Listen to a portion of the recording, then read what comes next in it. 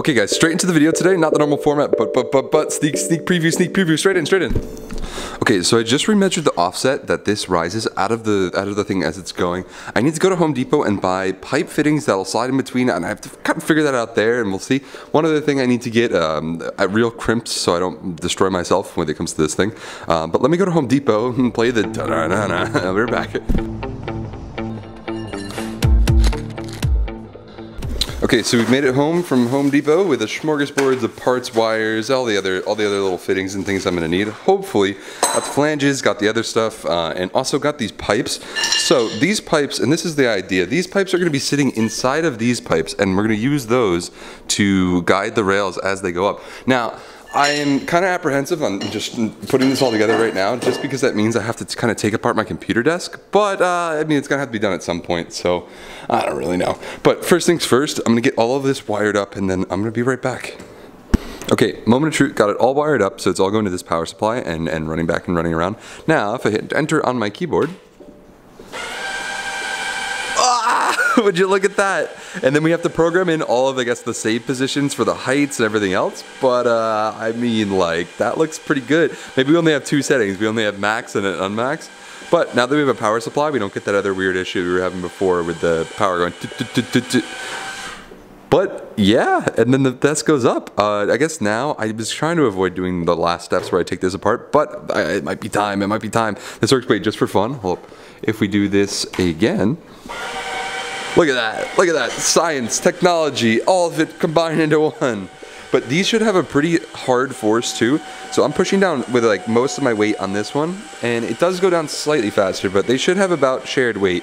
And the idea is they're positionable with, well, you give it how long you want to leave them on and how long you want them to go, but they end at the same time. They should be able to hold 250 pounds a piece, so I'm guessing like 500 for the whole desk.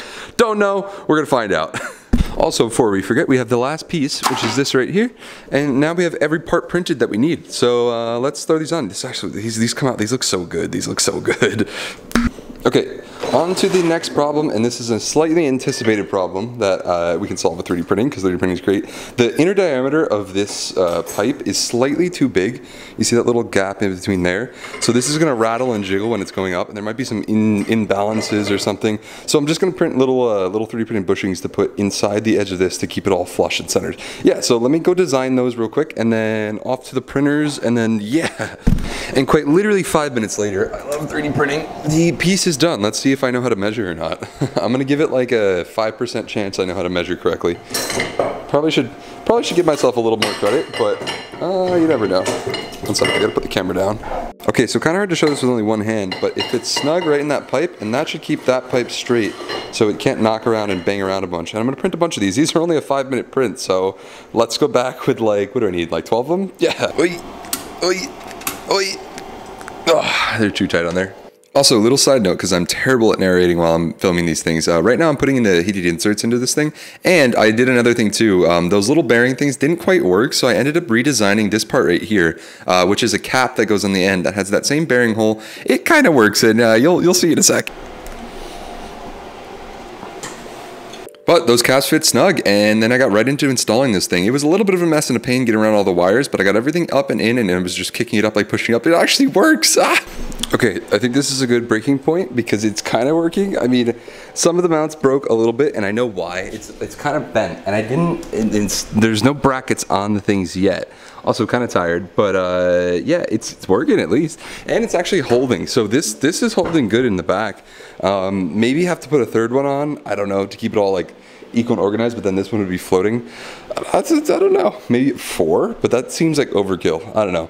But I mean, yeah, it worked. And I also probably have to figure out some way of distributing this like across. Maybe I put like a beam or something that comes out of the top of this thing and like shares it across. I don't know. That might be an option too. I think that's how science works. But yeah, it kind of works. Yeah. Also, real quick too, going down should work, but I'm gonna hold my finger on the off button just in case. But let's toggle it so it's backwards. So it's going the right way. Oh, I thought I had it off. I mean, but that should work. This should work. Going down should be fine. Maybe not. Well, the pistons are going down, but the desk isn't. Slight problem, slight issues. We could fix that. That's solvable. Okay, you ready for some videoception? I don't know if this is gonna work because I have to hold with 2 hands, but I'm gonna try it. Turn that back on, and then as soon as we hit enter on the keyboard up here, this might be a bad idea because I kind of need 2 hands for this, but I'm gonna try it because I was letting it go in and out a bunch of times, but we hit enter. Oh, okay. And we made it. And you'll see there is a slight lean and a slight tilt right now, just because these top mounts broke off, and I'm gonna try to find a better way to do that, where that won't happen. But I guess that's kind of reality I live in right now. But standing desk, slight angled, everything's angled in a nice way. I don't mind it. I don't mind it too much. But yeah, for Gen 1 V1 of just slapping something out of a printer, that's not bad. I've seen way worse. And worst case scenario, we can just overkill this thing and put one of these motors on each one of the legs. Solves the problem like instantly. But I think once I get the mounting brackets on here, there will be more force on this corner right here.